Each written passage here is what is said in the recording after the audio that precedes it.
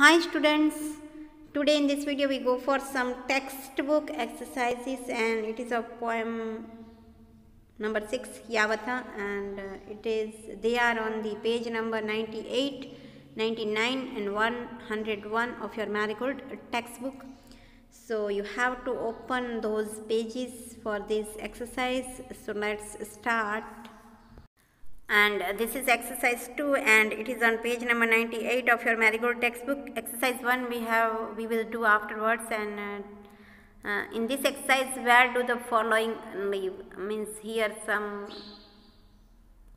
words are given to you, some animals that where they live. So in A, birds live in, we have to write that where did the birds live. Here the answer is nests. Number 2, rabbits live in burrow. The home of the rabbit we called it burrow. And number C, beavers live in. The answer is lodges, means houses. Beavers means animals and they lives in lodges. So this is the exercise 2 and now we go for number 3 exercise. And in number 3 there is a question that describe Yavatha, his home and friends in 10 lines. We have to write description of Yavatha, his home and friends in here. Yavatha was a young red Indian boy. He lived with his old grandmother Nokomis. The name of his grandmother was Nokomis in a wigwam. Wigwam means oval round shelter. His house. Yavatha learned to love birds and animals from his grandmother. His grandmother taught him to love birds and animals and other things that like insects, trees, all the things she taught to him. He used to talk to birds and animals. Yavatha used every day he talked to birds and animals, and they also talked with Yavatha. The birds and animals also talked with him. All birds and animals were his friends. They were Yavatha's friends. He learnt their languages, their names and all their secrets. Yavatha learnt the languages, the names and their secrets, the secrets of these birds and animals. He called the birds Yavatha's chickens and animals Yavatha's brothers. So the birds and animals were his friends and he learnt the languages of them. So this is the answer and now we go for number 4. In number 4 there is one question also that what did Yavatha love? Means Yavatha ko kya pasand tha? Yavatha loved all the things around him like the stars, the trees, the insects, the birds, the animals and many other things.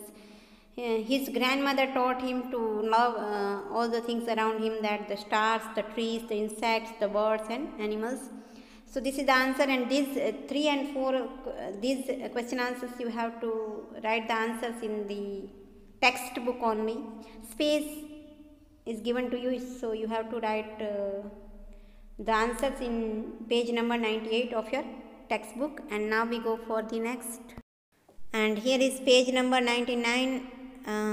Exercise number 5, match A with B and write the complete sentences below. Here in A and B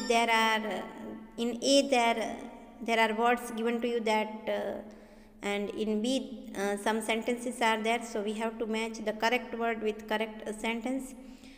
In A, whenever, whoever and wherever, 3 words are given to you, and in B, I go, I have friends, I am hungry, I eat, comes first, wins.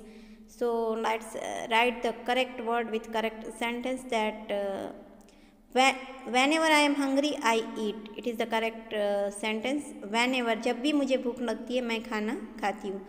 So the correct sentence is whenever I am hungry, I eat. Number 2 is whoever comes first wins. Means जो भी first आएगा ना वो जीतेगा. Wins means जीतेगा.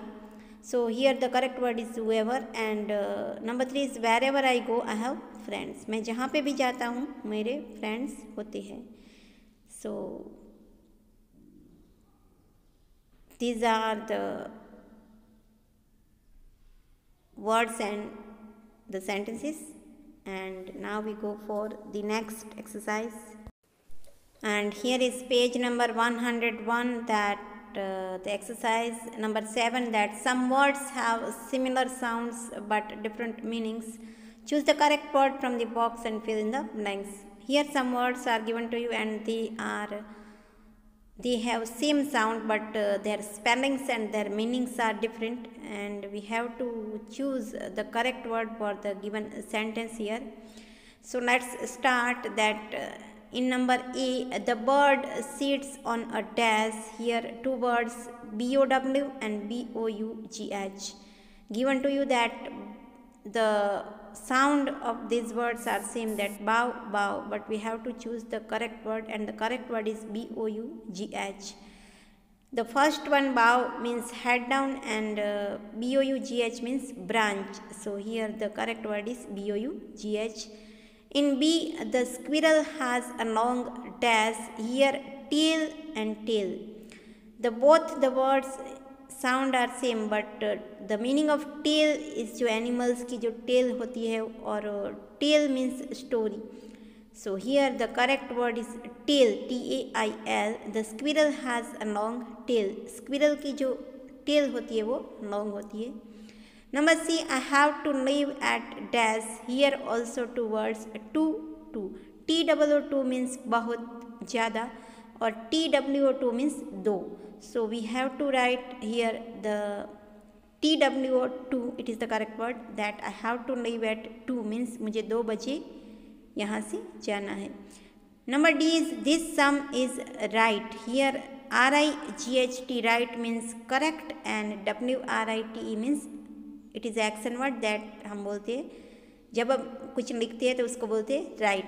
So the correct word is here right, means this sum is right, means ये जो sum है वो correct है. So these are 4 blanks, and now we go for the next. Here number E is I can dash the bird's song. Here two words, here. HEAR here means सुनना, and HERE means यहाँ पे. So here the correct word is here, HEAR, because the sentence is I can dash the bird's song. So the answer is here, HEAR. Number F is do you dash a secret? Here no, NO means मना करना, no, and KNOW means जानना. Do you know a secret? So here the correct word is KNOW. Number G is the king sits on the throne. THROW, throne, means it is a past participle of throw, and throne means THRONE, throne means सिंहासन. So here the correct answer is throne, THRONE. King जो है वो सिंहासन पे बैठता है. Number H, he is our school principal. PRINCIPAL, principle means जो हमारे जो प्रिंसिपल होते हैं वो, and PRINCIPLE, principle means rule. So here the correct word is PRINCIPAL, principal. So these are the words, and I hope you understood these words, that the sounds are same but the spelling and meaning are different. And these words are called homophones in the grammatical language. So I hope you understood all the sentences and the answers very, very well. You have to complete these exercises in textbook only. Thank you.